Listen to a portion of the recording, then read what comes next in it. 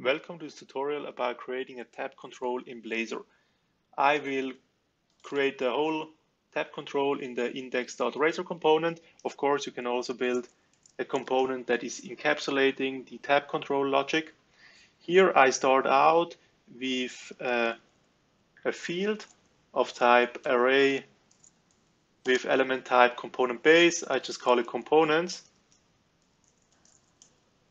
And in here, I'm going to assign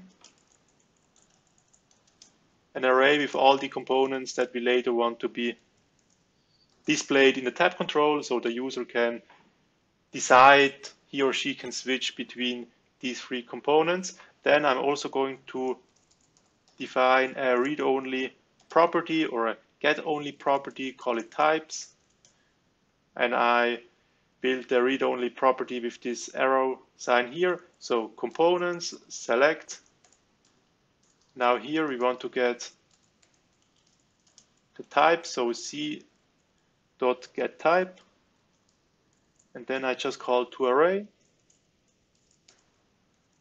Why we are needing this array will become clear shortly, and then I define a field int selected, and because it's a field, it will start out with a default value of 0. Now, in here I am going to define a method. The return type will be render fragment. I name the method getRenderFragment. I define a parameter of type. First, I'm going to create a render fragment before I'm going to return it. Now you may ask yourself, what is a render fragment actually? Actually, it's a delegate type that is returning void and is expecting a render tree builder as an argument. So in here I call it render tree builder, and then I'm using the lambda syntax to define a delegate instance, or a lot of times you will see that the words delegate instance or delegate type are used interchangeably. A render fragment is a delegate type, and this here is the delegate instance, and we are assigning a lambda method to this delegate instance. So I hope it is clear now. Now we are not returning anything. So what are we doing in here? In here we are building our render fragment.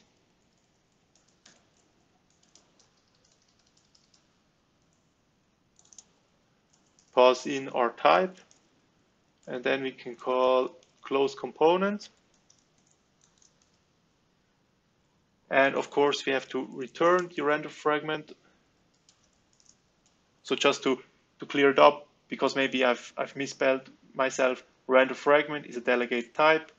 Render fragment in camel case written here is the delegate instance, and here we are defining a lambda that we are assigning to this delegate instance, because the lambda is following the specification that the render fragment type here is giving us. Now, up here I'm defining a button group, then I enumerate or for each over all the types, and then I'm checking if the index of the current type equals selected. Then we have to display to the user that that's the component that is currently clicked. So we are styling the button with a class of primary, and then in here we're just displaying the name. Then of course we have to have an else defined too. Here we just change primary with secondary, and then we have also to define an onclick method so that we can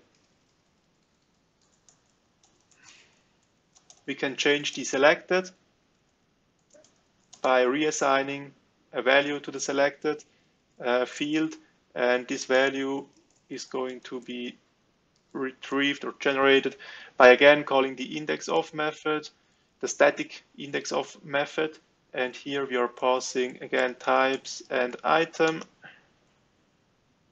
and we have exactly the same method here.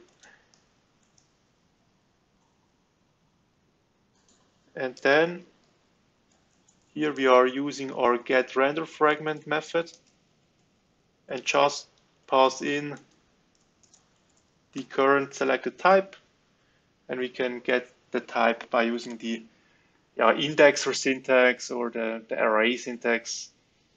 Yes, and actually I don't even think that we need this onclick method here. We just need it because we have the value already, so I can delete it from there. So let's have a look.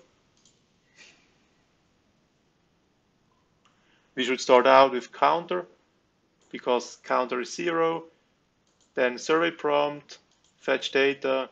So we see our tab control is working.